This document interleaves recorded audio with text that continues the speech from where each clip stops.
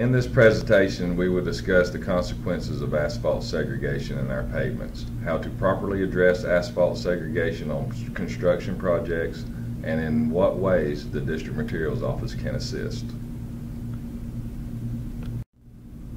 Problems associated with asphalt segregation are serious and detrimental to our pavements. It typically allows for excess moisture damage, and combined with low density characteristics, it creates premature pavement failures such as raveling, cracking, potholes, poor ride characteristics, poor pavement appearance, and reduces the pavement service life. Here is an example on State Road 64 west of Wauchula, where asphalt segregation has caused premature pavement failures.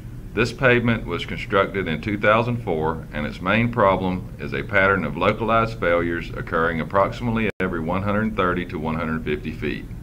These failures are attributed to a type of segregation called end-of-load segregation, which typically occurs due to improper paving operations between truckloads during its construction. Location 1 is shown here with a concentration of alligator cracking near the wheel paths. Looking westward, a next area can be seen about 137 feet away. Location 2 is shown here with a concentration of alligator cracking and is located 137 feet west of location 1. Looking westward, the next area can be seen about 133 feet away. Location 3 is shown here with a concentration of alligator cracking, raveling, and patched potholes. It is located 133 feet west of location 2. Looking westward, the next area can be seen about 146 feet away.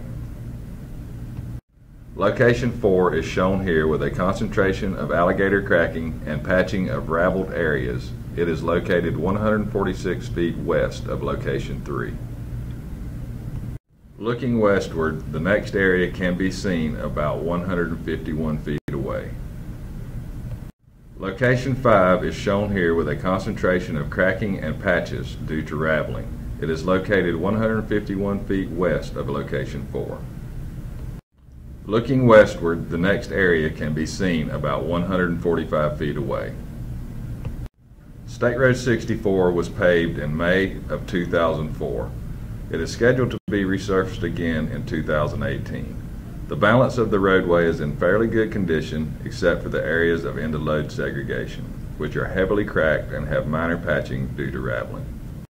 The raveling process can happen rather quickly, as seen on the active project on State Road 56 in Pasco County. This area, located near the bridge at 186 plus 71, is segregated and has already begun to ravel out.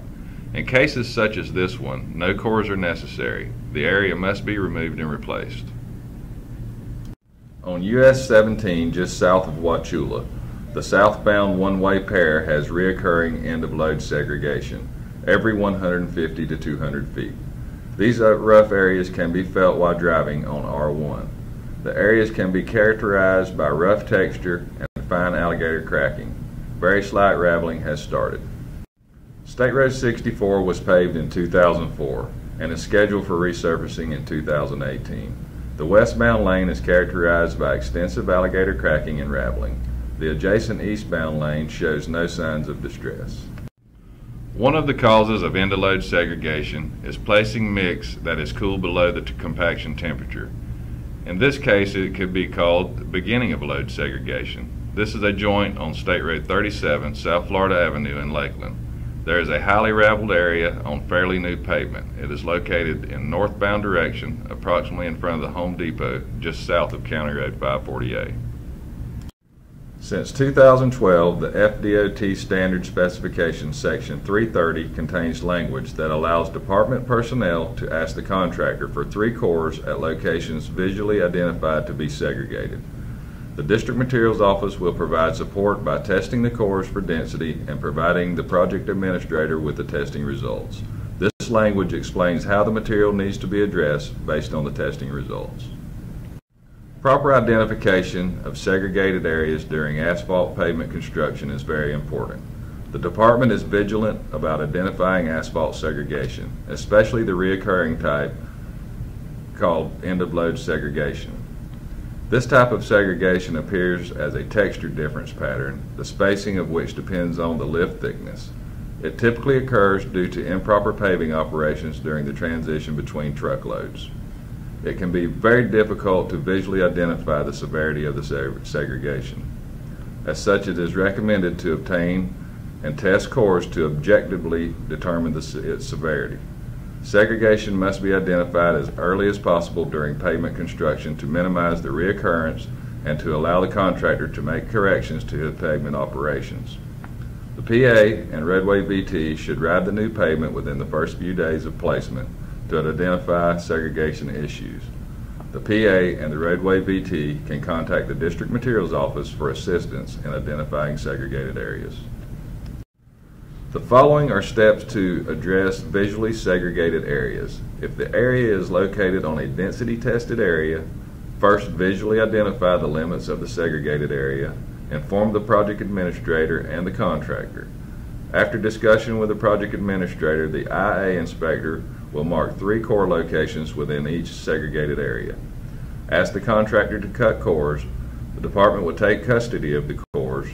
For example, the first location of the project can be documented as location 1, include the lane, the station, and the named cores 1A, 1B, and 1C. Arrangements can be made to deliver the cores to the District Materials Laboratory or have a Materials IA specialist pick up the cores from the QC's custody. The cores are then trimmed and tested for density by the District Materials Office. The testing results are provided to the project administrator, and specification 330-9.2 is followed. Areas to be removed and replaced are marked including 50 feet on both sides. For example, the limits of the segregated areas are marked, then the removal limits are marked 50 feet beyond the segregated area limits. These new limits will identify the area to be removed and replaced. If the area is located in a non-density tested area, such as a small turn lane or ramps or open graded friction courses, first visually identify the segregated areas to be marked in its location. Inform the project administrator to determine the areas that does not provide uniform texture as required in specification section 330-9.2. The department personnel can contact the District Materials Office if assistance is needed in identifying non-uniform textured areas. Here are some improper paving operations that can contribute to asphalt segregation. During the truck unloading, the material should be discharged as a mass. At the paver, the hopper should not become empty while paving. The contractor should maintain at least 25% of the hopper capacity while paving. The hopper wings should not be folded or dumped unless the hopper is relatively full. At the paver's augers, a proper head of material should always be maintained across the auger chamber. The augers should run continuously at a slow speed. The paver speed should be adjusted to balance the plant production and minimize paver stops.